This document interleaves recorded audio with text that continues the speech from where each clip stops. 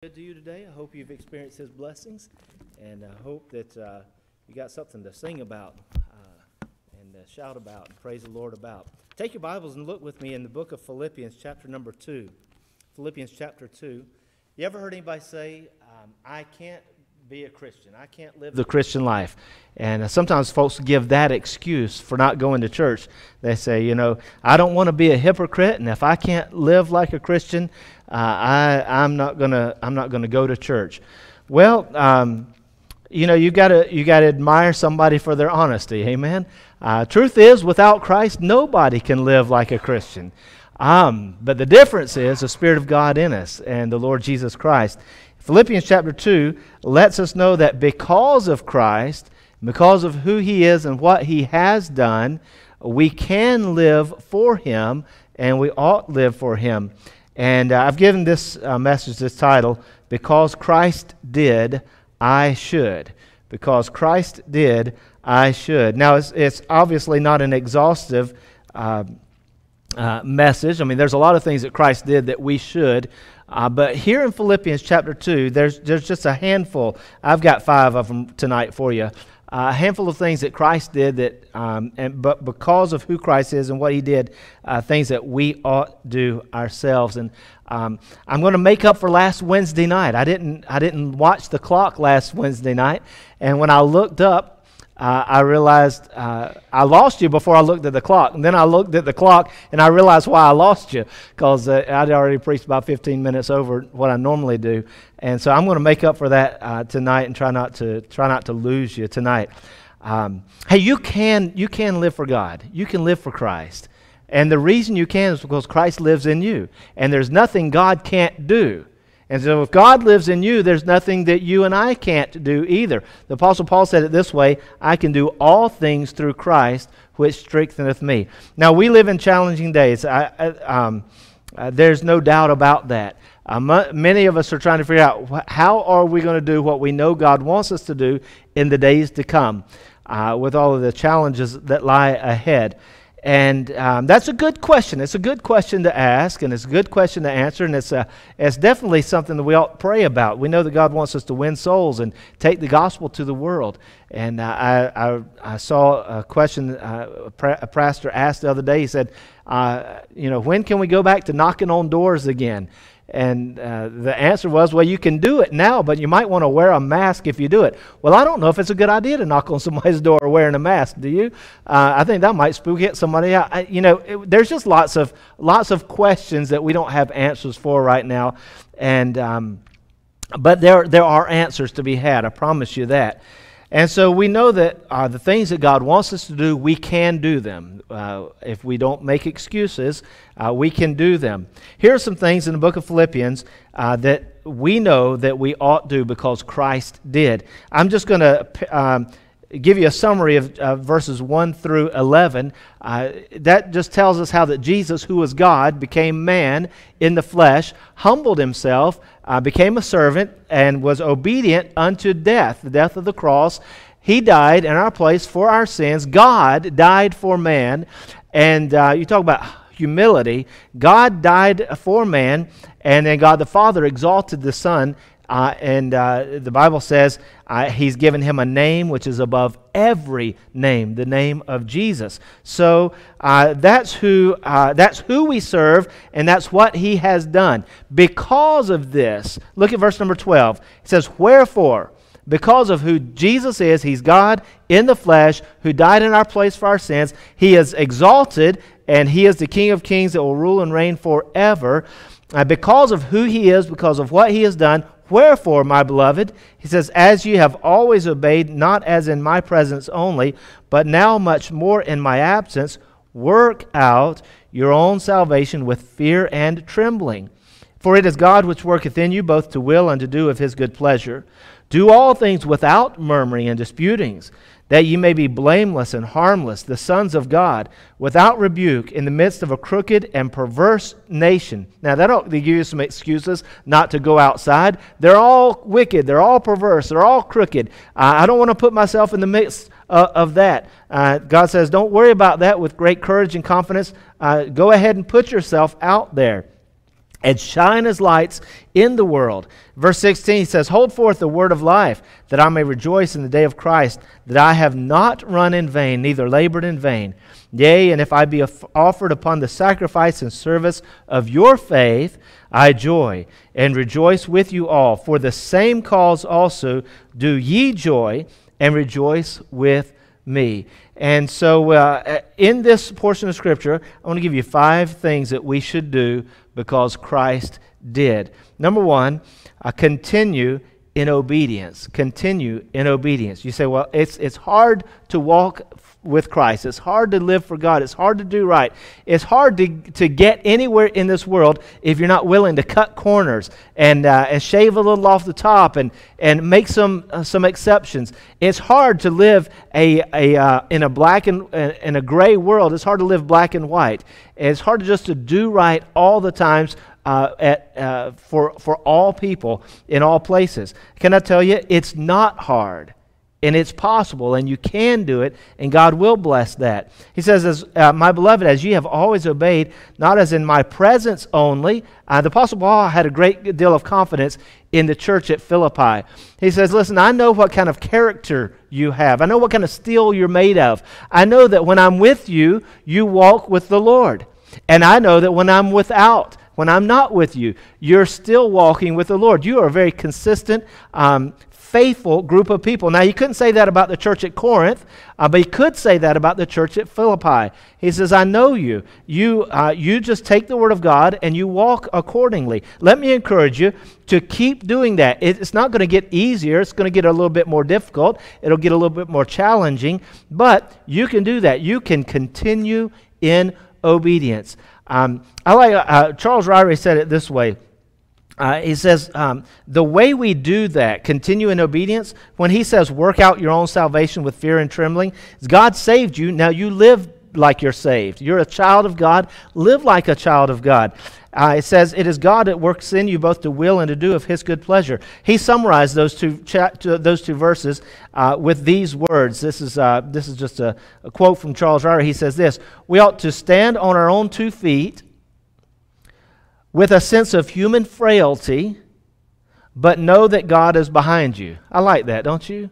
So I'm not God, I'm just a man, but I've been saved by God. I've been empowered by God. I can still fall, but God won't let me if I'll walk with Him and I'll trust Him and I'll obey Him and I'll walk it and work out my own salvation with fear and trembling. God will not only not let me fall, but God will propel me forward by His strength, by His grace, and by His power. The same grace that brought us unto salvation, the book of Titus teaches us, helps us to live a godly life in this very present world. So the Apostle Paul tells this church in Philippi, he says, keep obeying, continue in obedience. There's over in the book of Ephesians, look at this. This is a good reason to wake up every day and just serve the Lord. Some Christians get weary in well-doing, and they ask themselves, for what reason would I continue to be faithful? Why would I keep teaching that Sunday school? Why would I keep working in that nursery? Why would I keep tithing and being faithful? Why would I keep witnessing when nobody's listening and nobody cares? Why would I keep reading my Bible when it seems like there's nothing there to help me with the problems I have in life? Why? Well, here's the question, or here's the answer to that question. We're saved by grace. Philippians chapter 2 verse 8 says, and we're saved by grace through faith. God saved us. We trusted Him for that salvation. It's not of yourselves. It is the gift of God. So God did a work of salvation, and God will also do the work of service in our lives for us and through us. Notice what he said in verse number 9. Not of works, lest any man should boast, for we are His workmanship. And say the next few words with me, church. Created in Christ Jesus unto good works, which God hath before ordained that we should do what? Walk in them. Now, if God has ordained something, God ordained the sun to shine. Did it shine? God ordained the moon to circle the earth. Has it circled the earth ever since He put it there? It absolutely has. Now, if God has created you a new creature in Christ Jesus and unto good works and ordained that you walk in those and perform those good works, hey, that's what the Apostle Paul is saying there in Philippians. He says, God, which worketh in you both to will and to do of his good pleasure. Hey, it's not on you to get God's will done in your life. Isn't that a wonderful relief? How many of you think that's a big relief right there? I do. You know, it's not in me to accomplish great things for God. It's mine to do the little things that God wants me to do. It's mine to walk in obedience day in and day out. It's mine to work out my own salvation in fear and trembling. It's mine to acknowledge that I have a responsibility to stand on my own 2 feet. I am a frail human being, but I have the grace of God in my life, and God will accomplish His work through me. I jokingly asked my wife this morning, I said, as I was leaving the house, and you say, well, what were you leaving the house for? Well, the kids, the little ones, have not been out of the house for probably about 3 weeks. Not because of the coronavirus, but because Mama's been busy for the last 3 weeks. And they haven't been out. I was going to take them to the park and just get them out of the house yesterday, but it just didn't work. The weather didn't work out for us so well yesterday. And so this morning she said, before I even got out of the bed, she said, can you take the kids to the park today just so they can run? I said, sure, I need to do that right now, though, before it gets, I was thinking too hot. And so I got up and took them out to the park, and guess what? It didn't get too hot, but it did get wet. And so I said, phooey on it, y'all just play in the rain. So Anna and all the way down to Ada were just running around the park, playing in the rain, burning off a little bit of energy. But on my way out the door, I looked at her and said, honey, get me a sermon ready for tonight. So when I come home, I have something ready to go. She said, all right, I'll get you one. So, of course, I thought I was joking, and I thought she was joking. And about lunchtime, she said, I've got your sermon for you. Do you want it? And I said, do you really? So I said, give it to me. Let me see it. And she said, well, this is just something I saw this morning as I was reading the Bible. And she flipped over to the book of Acts. And there in the book of Acts, I think it was chapter 11, James, the brother of John, had been beheaded. He had been killed for his faith, his walk with the Lord Jesus Christ. But Peter was still preaching and working and serving in the church. And later on down the line, he did, according to church history, die for his faith. And I jokingly told her, well, first of all, she said, well, you know what? You, as a believer, you can't really measure yourself against another believer because it's not what you accomplish that God is looking for. If that's true, then James, she didn't say all these words, but she did say James died and didn't have a chance to do what Peter died. And the idea is you don't compare yourself with others. You do what God wants you to do. And it was God's will that James served up to that point. And then God allowed Satan and those who were influenced by Satan to snuff his life out on this earth. But he didn't die in vain. Peter, however, was given a good bit longer to serve the Lord on this earth. And it doesn't mean that Peter was any more deserving of that time. It just means that God had something different for him. Hey, let me just encourage you, Christian. You may be looking at some other believer. You may be looking at other Christians. And you may be thinking in your heart and your mind, I'm just not getting this thing done like they are. And they're super Christian over there, and they're able to, pray, and the heavens open. And I pray, and I don't have the same response that they do. Listen, if you're walking with the Lord, and if you're walking in obedience to the Lord, and you know in your heart that you're doing everything that the Lord wants you to do, God has a ministry for you. He has a ministry to do through you for His glory. And that ministry may be short, like your opportunity may be short, like James. It may be large, like Peter's. It may be small, and as Martha thought, seemingly insignificant as she prepared meals. It may be large. It's as far as God's concerned, that's irrelevant. What is God looking for? He's looking to see if we will continue in what? Obedience. Work out your own salvation with fear and trembling, for it is God which worketh in you both to will and to do of His good pleasure. That puts wind in my sails. I don't know if it does you. Will God fail? Absolutely not. What God has begun, He will complete. And God will work in us both to will and to do of His good pleasure. He does that a number of ways. He can providentially arrange events in our lives so that He can accomplish His will through us for His glory. And that there's nothing hard about that for God. If you'll come to Sunday school Sunday morning, you'll see that how that God, in the near future, we don't know how far off, but in the near future, will take nations and use what's in their heart to accomplish His will. You got to come back Sunday morning for Sunday school to see and learn about and read about all that. But it is nothing for God to take a man and providentially arrange events in his life and even take the desires of his heart and accomplish His will through those. And if God can do that for nations, God can do that for individuals. It is God that worketh in you both to will and to do of His good pleasure. So this is what you do. You just wake up in the morning and you put one foot of faith in front of the next foot of faith. And you walk by faith, little by little, day in and day out. And one day when you look back, you'll see that a life lived by faith was the life that God used to accomplish His purposes and His tasks for His glory. So first of all, he says, church, continue in obedience. Christ was obedient unto death. And because He did, we should continue in obedience as well. Number 2, cancel all complaining. Cancel all complaining. Look what he said there in verse 14. It says, do all things without, say it church, say it out loud. Do all things without murmurings and disputings. Now that's what the children of Israel were known for in the wilderness. Their murmuring and their disputing. And that didn't get them very far.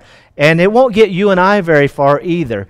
We live in a culture that really exalts those who would fight for their rights and those who would blow whistles. I'm not saying there's not a time and a place for that. There is a time and there is a place for calling out injustices and illegalities. But when we believe and begin to live and function as though the world revolves around us and it's our comforts and our convenience that are most important, then we become very dissatisfied and very discontent, and we begin to murmur and complain. And God through the Apostle Paul helps us to realize this is not what working your salvation out with fear and trembling looks like. It doesn't sound at all like complaining or murmuring. In fact, we need to cancel all the complaints and all the murmurings. By the way, where was the Apostle Paul when God used him to pen these words of Scripture? Does anybody remember? He was in prison.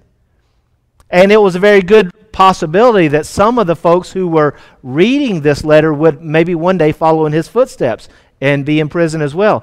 It was just happening to believers throughout the empire in this day. So he says, but don't worry about that. Don't complain about your lot in life. Here's a good question. Why would that be counterproductive to walking in obedience and working out our own salvation with fear and trembling? Well, it would be so because of a promise that God gave us in Romans chapter 8. Look there with me real quick. Romans chapter 8, verse 28. Romans chapter 8 and verse number 28. And this is you've probably got the verse memorized. It goes just like this. And if you know it, you can quote it with me. And we know that all things work together for good to them that love God, to them who are the called according to His purpose. So all things work together for good to them that love God, to them who are called. So here it is. God has a plan for us. God has a purpose for us. God is working in us both to will and to do of His good pleasure. And as He's working in us to will and do of His good pleasure, sometimes He brings some unpleasant events into our life, but they're not brought into our life for evil. They're brought into our life for good and for His glory. And so when God adds those things or allows those things to be added to the mix, how should we respond? Should we respond with murmuring and disputing? Absolutely not. That's not working out your own salvation with fear and trembling. That's not continuing in obedience. In fact, we kind of default back to James 1, and what does he say? He says, count it all joy when you fall into diverse temptations. So rather than complain and murmur about adversity in your life, rejoice and give thanks. Now, that's counter intuitive. That goes against our flesh. I don't know if it goes against your flesh or not, but I'm not one that shout hallelujah when I stump my toe. I don't know about you. I jump up and down and think about the pain and the hurt, and I get just preoccupied with those things. I forget to praise the Lord in those instances. But God wants us to do this. Cancel all complaining. First thing I do when I stump my toe on something in the house is I said, honey, you moved something around the house again. Why do you keep moving furniture around the house? If you wouldn't move furniture, I blame it on my wife. If you wouldn't move things, I would never kick them. And that's just the truth, though. Ladies, just put it where it belongs and leave it there and make everybody happy. Amen? Well, and the reason I stump my toe, though, I got to give her a little bit of credit, is because I never notice what she's moved around. She said, I do all this stuff and you don't even pay attention to it. You have no idea that the whole house is being rearranged. So I guess I'm at fault there as well. If I'd be a little more observant, I would notice these things. Continue in obedience. Cancel all complaining. Why? Because God's doing a work for you. Don't complain about what God's doing in your life. He's accomplishing His will there. That's nothing to complain about. That's a lot to praise the Lord about. Number 3. Cast a light with your life. Cast a light with your life. By the way, why did God save you? So I could go to heaven? Well, that's a byproduct of salvation. God saved you that you might bring honor and glory to His name. You go back to the book of Ephesians, you can read the book of Ephesians, you'll find out that our salvation is for God's glory. He is revealing how majestic and wonderful and gracious and merciful He is in our salvation. We're not saved only to go to heaven. That's a byproduct of salvation. We are saved to be a testimony of God's grace and majesty on this earth.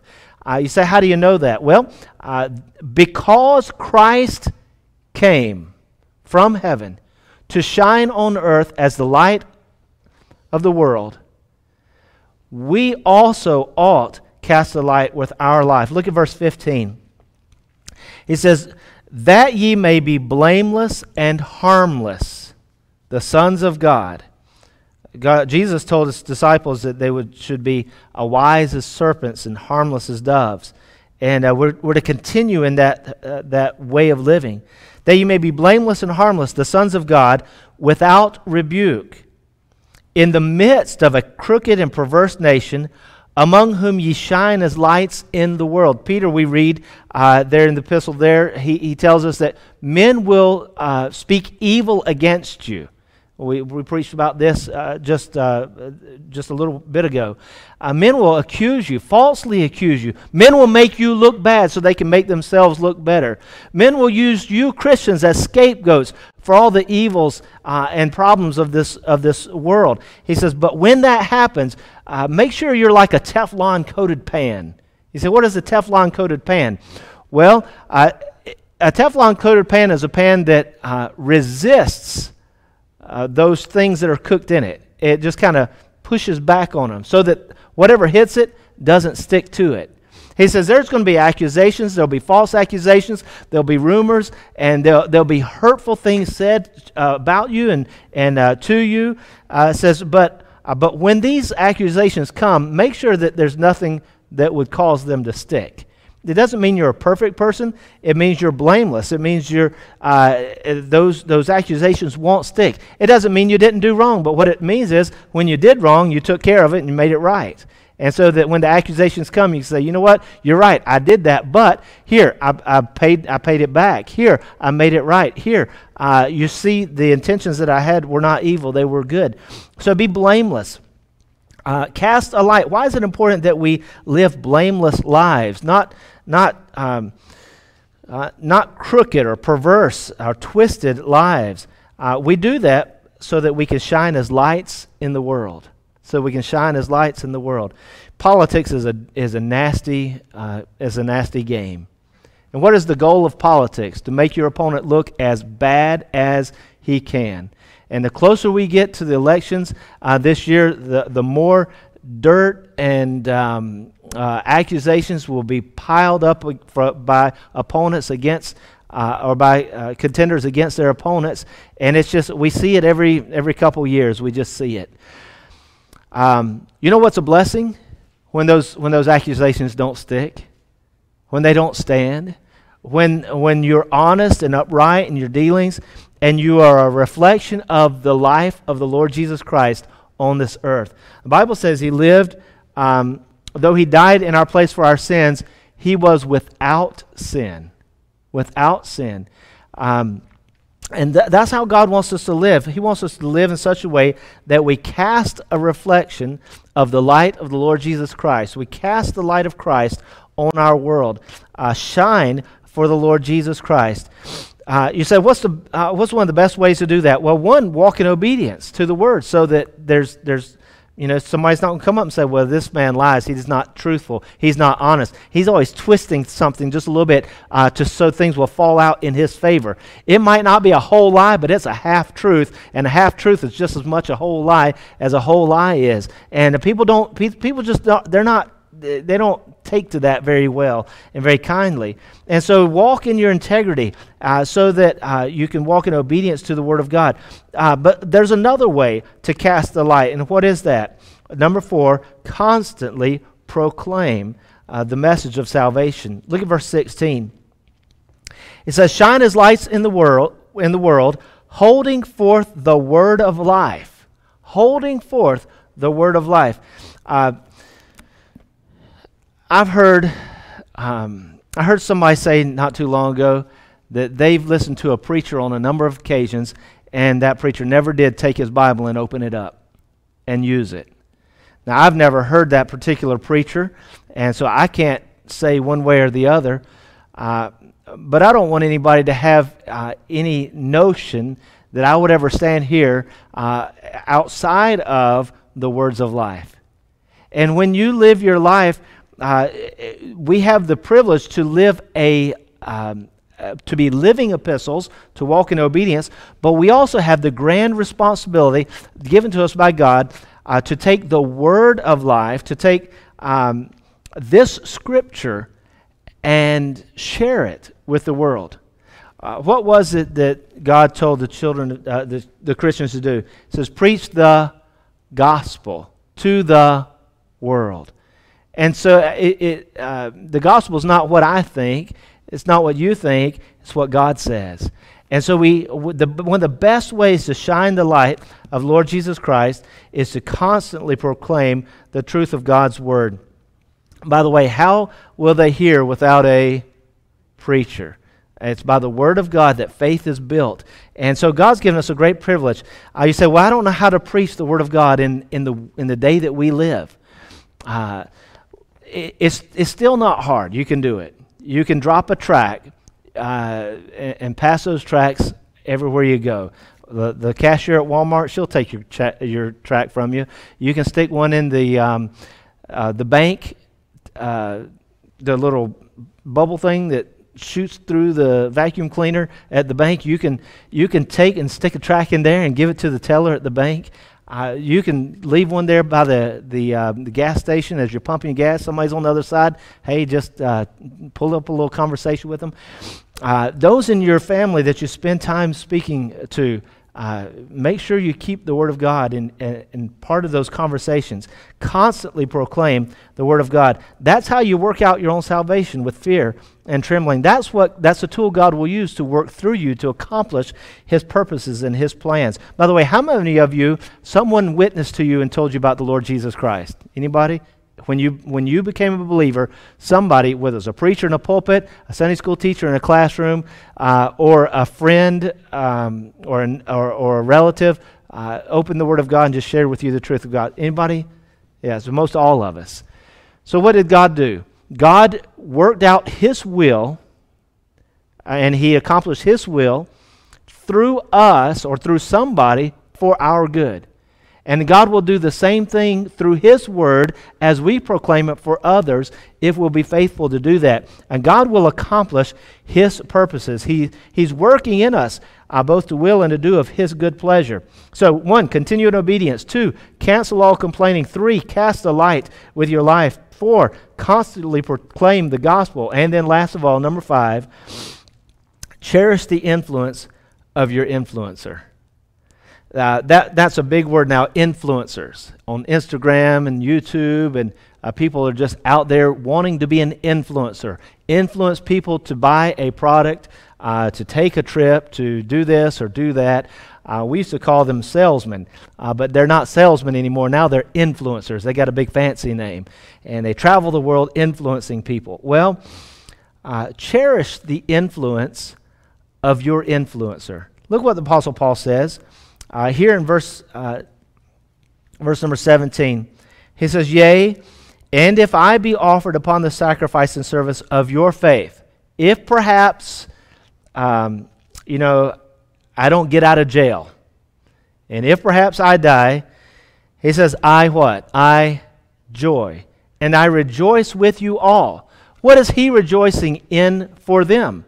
That they have put their faith in Jesus Christ, and that they will soon see Christ as He will see Christ if it so happens that they take His life while He's in prison.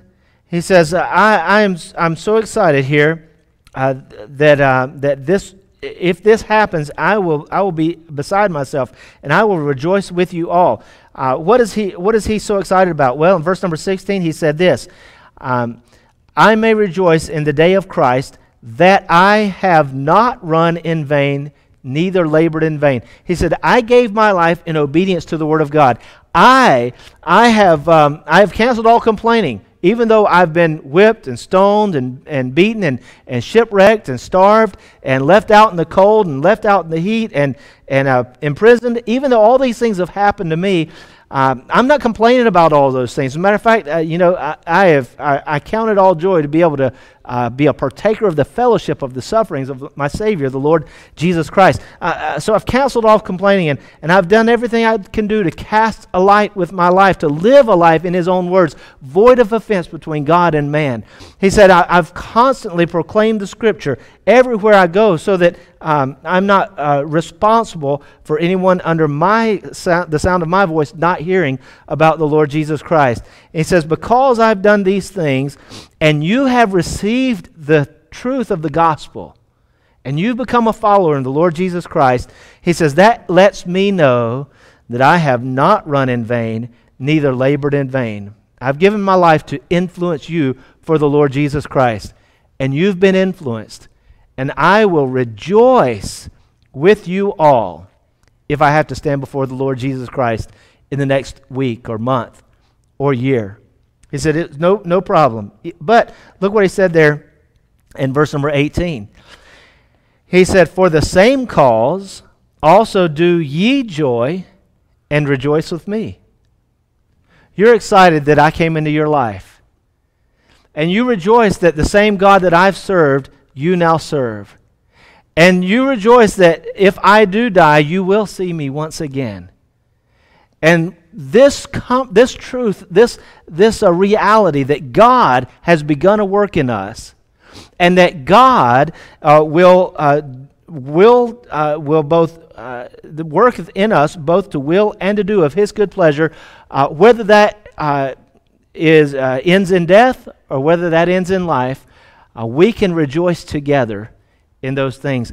You know what? I thank the Lord for my parents. I thank the Lord for the pastors in my life. I thank the Lord for the teachers and those who've given their life to influence me for the gospel. And I look forward to being able to see them again one day in heaven. But there's something else I want, and I hope you want it as well. I hope one day when I stand before the Lord in heaven that I will be able to stand there with joy, because not only have I been influenced by the gospel and by the one who is bringing that gospel witness to me, but I would have in turn influenced others to walk in obedience and in faith. Jesus Christ What did he do? What did he come for? He came to seek and save the lost, to give us, not to be ministered unto, but to minister and to give us life a ransom for many. And he's told his disciples, he said, the things that I've done, you'll do greater things. So I've influenced you 12. Now you're going to go out and influence many more. And the Apostle Paul was one who was influenced by the Lord Jesus Christ on the road to Damascus. He in turn took that influence and he passed it on to the church at Philippi and the church at Corinth, the church at Thessalonica, and all over Asia and even over into Rome. And he took the influence that he had received in Christ and he multiplied that amongst others. So that not only was he looking forward to seeing Christ in glory, he was looking forward to seeing those he had influenced in glory, and he was hoping that those who had been influenced by him would in turn do what? Influence others for the glory of Jesus Christ. Hey, this is we've kind of been on a hiatus, it seems like, and struggling as believers to figure out how to get ministry back in place. Can I tell you, this didn't take God by surprise? Amen. God is still working in us both to will and to do of His good pleasure. And there's a way that God wants us to be faithful to Him and to continue to shine His lights for Him in this day. And I'm praying and trusting that God will help us not lose that passion to influence others for His glory and for His sake. And the Holy Spirit of God is in us to help us, and we can get that done. We can get that done for His glory. Amen? Let's stand. Father, we love You. Thank You for the privilege to serve You. And Lord, would you help us? Lord, it is time for us to be bold with our witness. It's time for us to be wise with our witness. It's time for us to take the gospel and share it and be an influencer for the Lord Jesus Christ. It's time, Lord, for us to continue to work out our own salvation with fear and trembling, and to be obedient, continue in obedience to the Word of God. So, Lord, help us. Help us to look for opportunities and help us look for times and places and people to make a difference for You, or really, Lord, to allow You to make a difference through us in their lives for Your glory and for their good. Help us just to be vessels. We ask in Jesus' name. Our eyes are closed, heads are bowed. Caden's playing our hymn. Maybe somebody on your heart today, you've been praying and thinking and asking the Lord to be a blessing to him or her. And maybe that they don't know Christ as their Savior. And the greatest thing in their life, the greatest need in their life is Christ as a Savior. The Apostle Paul knew that. As a matter of fact, he knew that reality so well that he said, I would die for my brethren if they could have their salvation. But unfortunately, he couldn't believe for them or die in their place for them. Jesus did that, and he realized that. But that burden and that knowledge and that understanding that the greatest need that they had was a Savior weighed on him heavily. Maybe you'd like to take your friend, your coworker, your relative, a child or a parent or a niece or nephew or aunt and uncle or brother or sister, lay them before the Lord and just ask the Lord to help them see Christ in you. The altar's open. You come. Father in heaven, we love You. Thank You for the privilege to serve You. Lord, You've given us a high, holy calling. And Lord, You will fill us and work through us to accomplish that calling. It's not on us to get it done. It's just in us to yield ourselves as vessels of righteousness, instruments of righteousness, and Lord, just to walk in obedience to You. Just declare the truth everywhere we can and to everyone we can. And Lord, we know that You will bless that. Help our lives to be lives of integrity, that would be blameless, that men would be embarrassed when they speak evil against us. And Father, I pray that You'd continue to accomplish Your plans and Your purposes through us for Your glory. We ask in Jesus' name, amen. Amen and amen.